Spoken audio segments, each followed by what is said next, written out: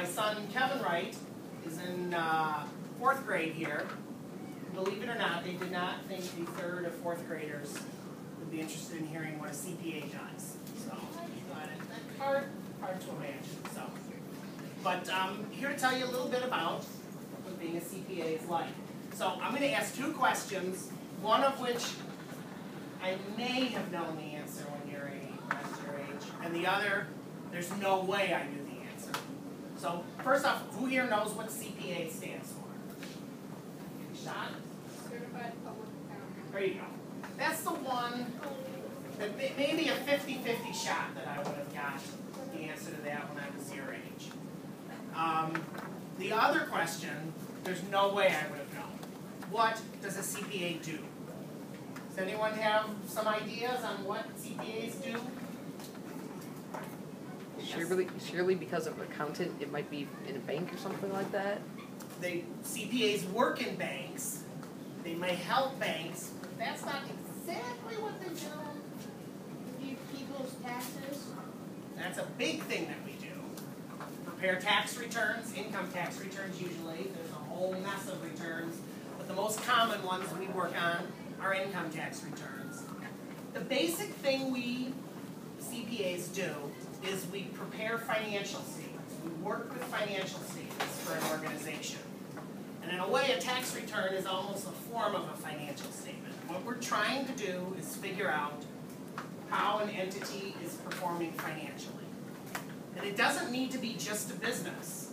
Every organization of a certain size has to have accountants involved with it. Whether it's a business, whether it's McDonald's or the Verizon store, they need to know that the money that they're charging in is going to cover all the costs that they have. But all organizations need accountants. You can be working for the NFL, which the NFL itself is actually a nonprofit organization. They need to know that the money coming in will be more than the money going out. Governments. The city of Birmingham, the city of Detroit had some accountants that they weren't listening to, and that's kind of one of the ways that they got into the situation that they got. There was all kinds of information years ago that the money coming into Detroit wasn't matching the money that was going out every year, and that's why they're going through a bankruptcy process right now. So you can make the case that maybe had they listened to the CPAs they were working with, they would be in a little bit better position. So that's basically what CPAs work with. We work with the financial measurement tools of an organization. We help them determine what amount of tax they need to pay and how to best structure arrangements so that they don't pay any more tax than they have to. And another major thing that CPAs do is they help organizations make decisions, financial decisions about what they're working on. Like, could someone give me a definition of what accounting is? When you hear the word accounting, other than having your eyes glaze over. Yeah. Like accounting for something. Like if I was held accountable for like where my phone goes. Okay. I would be like responsible for it. That's a good use of that word accounting, because that's what accountants work with, is trying to figure out to hold people accountable for the money transactions that are going on. Yeah. So when you handle money, I mean, that's always what I saw, accounting. Yeah, and actually, it's almost the opposite. In general, you don't want the accountants handling the money. The accountants keep track of the money. And typically, when we set things up, when we help an organization set things up, you don't want the same person that's accounting for the money to be holding the money in their hands. That's kind of a recipe for trouble. And that's the third thing that CPAs work with. They work with trying to limit the amount of fraud that goes on with businesses. So many of the ideas that you see in various businesses that are set up in terms of like the way cash registers work, the way that maybe a ballpark keeps track of who's coming in and out.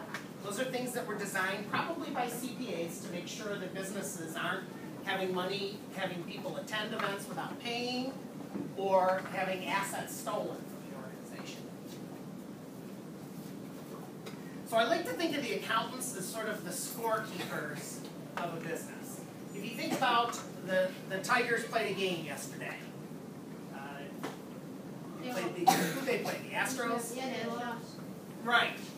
So if you went to the game, let's assume the scorekeepers are like the accountants. Alright? So if you didn't have scorekeepers, if you were just watching the game, you would see both teams had some good pitches thrown, some bad pitches thrown. Both teams got a number of hits. Both teams made some good defensive plays. But how would you know whether the teams accomplished what they were trying to do, which was what? Win, score more runs than the other team.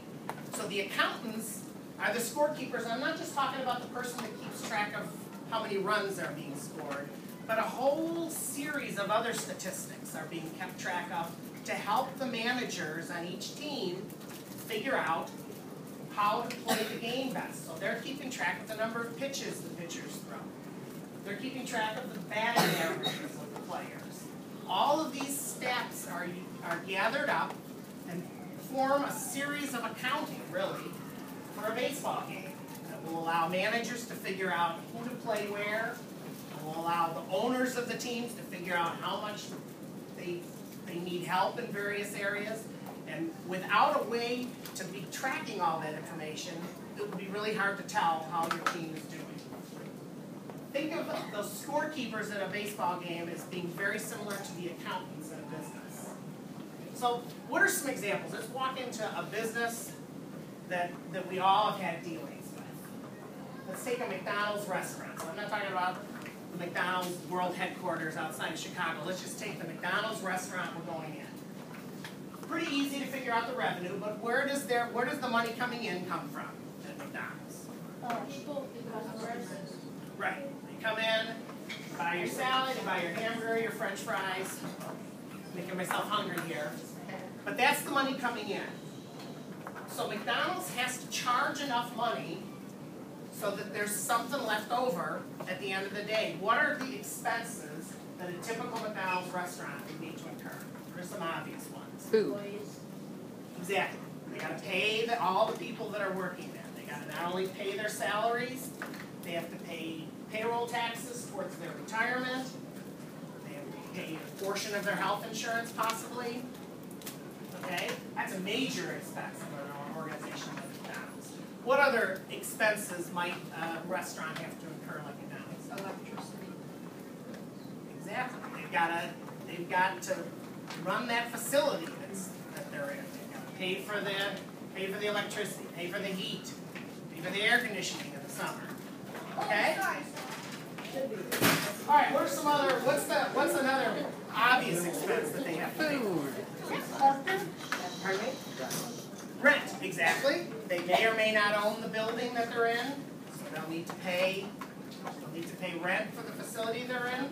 We're missing a real obvious one. The food, exactly. So they've gotta pay for the raw food, the hamburger buns, the lettuce, the French fries, the frozen fries, all that stuff. What else might there be that they've got to figure out? Taxes. Exactly. They have to figure out the taxes that they owe in terms of the difference between what they took in and what they spent. That becomes another expense. What's another thing that you see all the time when you flip on the television, listen to the radio?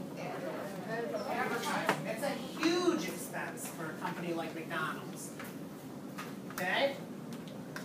They also have to pay a share of profit out to all of the people that own McDonald's. McDonald's is publicly traded, so they have to pay dividends to keep investors interested in buying their stock.